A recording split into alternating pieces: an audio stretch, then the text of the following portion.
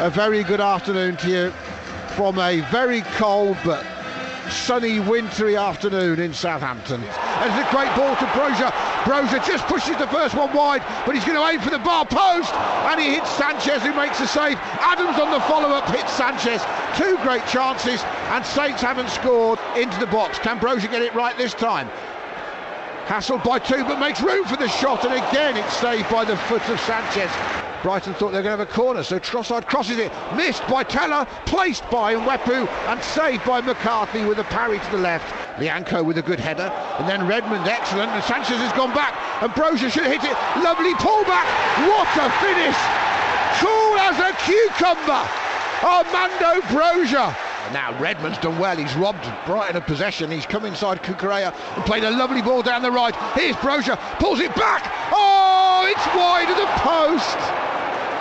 He's done for Walker, Peters and Romeo. He's got Connolly to his right. Connolly inside. Should have been a goal for Mopé. And he's hit it straight at McCarthy, who reacted well and made another good save. Saints have got it down the right. They're not going to get that though. And Redmond doesn't need to foul him. It's something serious there. Well, and Brighton are down to 10 men, Dave. Right-footed, hits the wall. Jakob Mode, and then volleys it back again. It goes in. There's no offside flag. And he with a volley for the shot hits Mopé. A crushing draw, if ever there was one, for Saints.